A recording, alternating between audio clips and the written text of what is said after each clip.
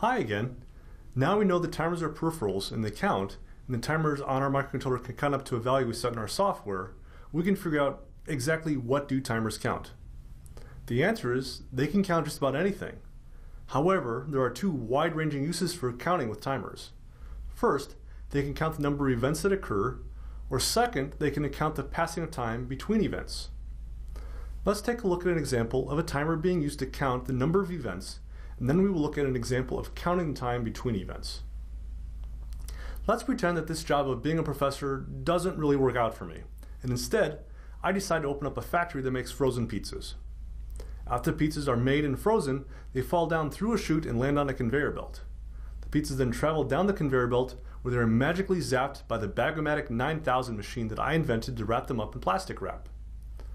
After they're wrapped up in plastic, they travel past an electronic eye that sends out a pulse on a wire before the pizza falls into a carton.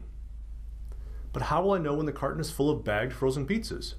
I can use the output electric eye as an input to my timer and count the number of pizzas as they come off the conveyor belt. The signal coming out of the electric eye becomes a digital input to my microcontroller's timer. The timer could just count the number of pulses. Well, rather than counting the number of pulses themselves, timers often just use the rising edges, sometimes called the positive edges, to perform their count. That way the microcontroller can ignore how long the pulse is high or low and just looks for the rising edge. Similarly, the timer could look for the falling edges or negative edges in a signal. In either case, the timer can start counting at 0 and then signal an alarm to the CPU when the number of pizzas has reached the limit that I specify in my program. For example, let's say that my program is written to sound an alarm when 8 pizzas have passed the electric eye. At the timer reaches 8, it will raise a flag that the CPU can watch for to know that it needs to turn on a warning light or perhaps pause the entire operation until I get to the next crate ready to catch more pizzas. Again, this is an example of event counting. I'm counting the number of events with my timer. Now, let's look at an example of counting the time between events. Let's pretend that my frozen pizza business is so successful that I decide to offer a new delivery service where I will drive your frozen pizza straight to your home. Unfortunately, sometimes it snows near my pizza factory, and sometimes it snows a lot. Sometimes there's so much snow that the roads get covered and it's hard to see the stop signs until you're very, very close to an intersection. Will I be able to stop my car in time? It will be up to my anti-lock brakes and the timer that counts the passing of time between the events. In an anti-lock braking system, your car can have small magnets mounted on the wheels. When the car is going fast, the wheel spins fast and therefore the magnets spin very fast too. As they spin, the magnets could pass by another electronic component called a Hall effect sensor. This special type of device has a digital output that goes high and low when a magnet passes by it. Therefore, when the car is going fast, the signal coming out of the Hall effect sensor may look something like this.